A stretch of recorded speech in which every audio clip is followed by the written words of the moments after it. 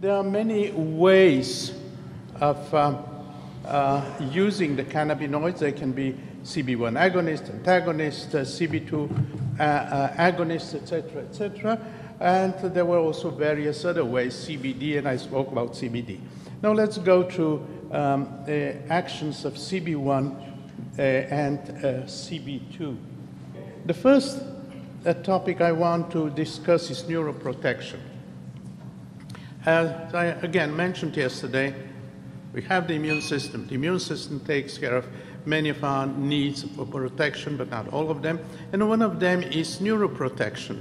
And we started working with Professor Esther Shohami. She's a pharmacologist, works on brain trauma. And we tried to see whether the cannabinoids are involved in neuroprotection during brain trauma.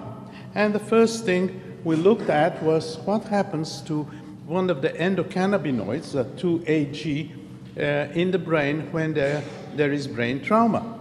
And we found that the levels of 2-AG went up 10 times. This is the red one over there. After 4 hours, we had a lot of 2-AG there. It went down a bit later on, but it went on and on for 24 hours and even a few hours later. Now, we wanted to see whether this is just because we have messed up the brain and the brain doesn't know what to do under the conditions of trauma. So we thought if it is a protective mechanism, then obviously if we administer exogenous 2-AG, which is relatively easy to synthesize, then let's see what happens.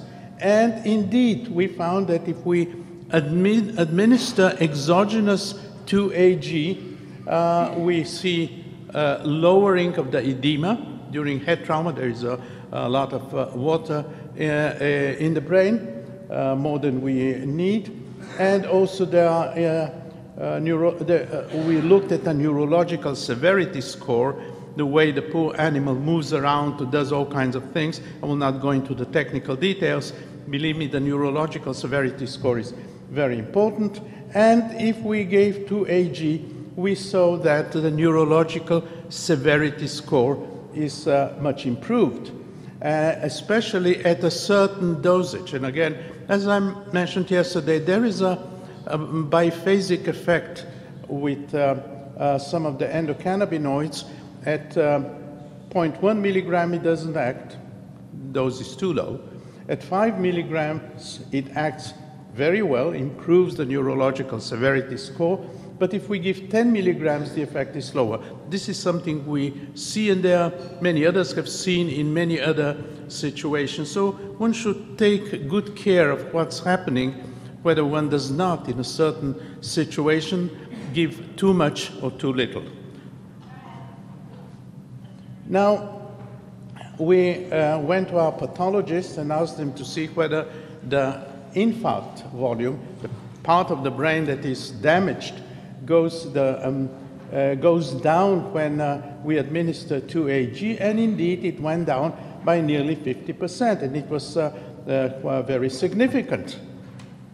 So we knew that obviously under our conditions we can improve the neurological severity score, we can improve the outcome of brain damage. Now, does it act through one of the cannabinoid receptors? And the answer was yes. If we give an antagonist the relatively high doses, we can block the activity of 2-AG. The antagonist is CB1. So we were very happy with that and went ahead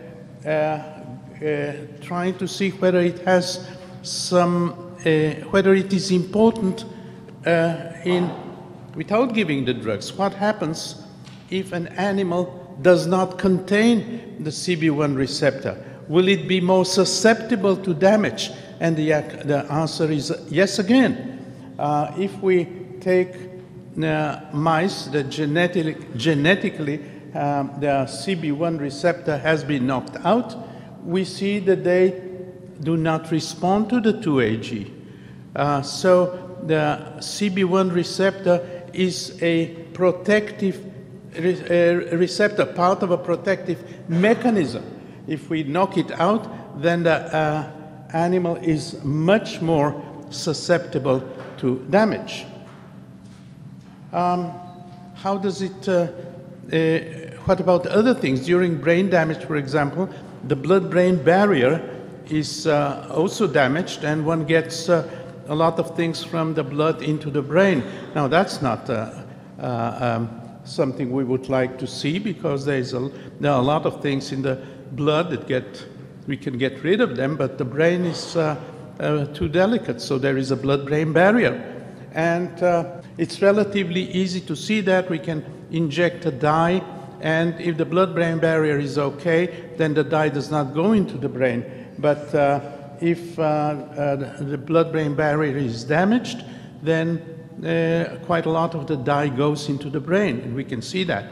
Well, if we give 2-AG, as we did, then the blood-brain barrier is stabilized to a large extent, and much less dye goes into the brain. So here we have a very important central mechanism for guarding the brain.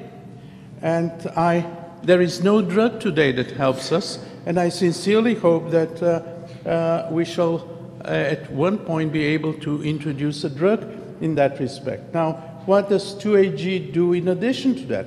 For example, it inhibits the TNF-alpha after CHI is a closed head injury. It inhibits the tumor necrosis factor, which is a pro-inflammatory cytokine.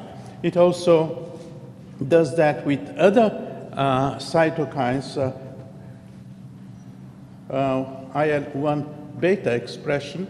Again, it lowers the expression of this pro-inflammatory cytokine. Let's see whether, okay. Now, there are a lot of other details. I don't want to go into them. Just one point. There is, we actually went into the clinic with a derivative, and it passed stage 1 clinical trials in brain damage and stage 2, and went into stage 3. We had people coming from that had undergone traffic accidents, had brain injury, and at the last moment, and I'm not sure why this happened, we had almost finished, and the company had spent a huge amount of money, and at the last moment, the trial failed, and there are all kinds of discussions why that happened at the last moment, after we had done with hundreds and hundreds of patients, and the results were positive. I think that at some point we shall try to find out exactly what happened and go back and continue the results. Now, brain injury goes through two major mechanisms. One of them is enhancing the effects of glutamate, cytokines, reactive oxygen intermediates, ROS, and this causes neuronal and glial cell death. But there is also a second pathway, and it has to do with vasoconstriction. And 2-AG, we showed that affects left-hand side, the glutamate, cytokines, reactive oxygen intermediate. What about vasoconstriction? Does it do anything in the vasoconstriction? Or thromboxane, which causes cerebral ischemia, and so on. So we went ahead trying to find out whether the endocannabinoid system is involved in vasoconstriction. It can relieve the vasoconstriction. And the answer basically is yes. Now, it does not, the brain does not do that apparently only through 2-AG. It has additional compounds which do that. Apparently, things that are very important in physiology, our body tries to have several mechanisms. If one goes wrong, then another one will take over. And our body, as in principle, is stingy. We don't want to spend energy if we can possibly avoid that. For example, steroids. This is a steroid molecule. The body spends a lot of energy building a steroid molecule. And once it has a steroid molecule, by putting small elements, additional parts of the molecule on this molecule, it gets a lot of very active molecules which do not necessarily have to do anything. There is nothing except chemical relationship between them. For example, if we change over there, we get our androgen and estrogens. And if we put something at the 11th position, we get corticosteroids. And if we get something over there, we get aldosterone. And if we get on that position, we get progesterone, corticosteroids. So our body is stingy. It tries to use whatever it has for as many situations as possible. So we thought maybe this is what's going on with cannabinoids as well. For example, we knew that anandamide, the molecule on the top, is formed from a molecule which is called, which the name is there, the structure is there, and this is found in membranes. But also there is another compound which is present there, and the difference between the two is just one carboxyl group. The one on the left side is called phosphatidylethanolamine, and the one on the bottom is phosphatidylserine. They differ only one carboxyl group. So, on the principle of stinginess, is it possible that the body does exactly the same? It produces anandamide, and as everything there is the same, it will also produce the molecule down there, arachidonyl-serine. So we thought chances are that being stingy, our body will take the membranes and while making anandamide, it will also make the other compound, which may be useful for a variety of, in a variety of physiological processes. And so here we have anandamide on the left-hand side up there, a 2-AG and arachidonyl-serine, which differs from anandamide just by a carboxyl group. So we looked for it, and yes, it is present in the brain, it's present in the periphery, it can be synthesized. So we took the RAS, we call it arachidonyl-serine. We took the RAS and looked what this molecule does, and surprisingly, it does not bind to the receptors, neither to the Cb1 nor to the Cb2, but it protects the brain just as 2-AG does. So here we have another example of two different ways that our body tries to lower damage. One of them is through the cannabinoid receptors. Another way is through this particular compound. We are looking together with Heather Bradshaw. Is Heather around here? And she just told me yesterday that she knows how RAS works, at least in part, at least to another receptor, and so we are very happy, and Heather is probably going to push it further on.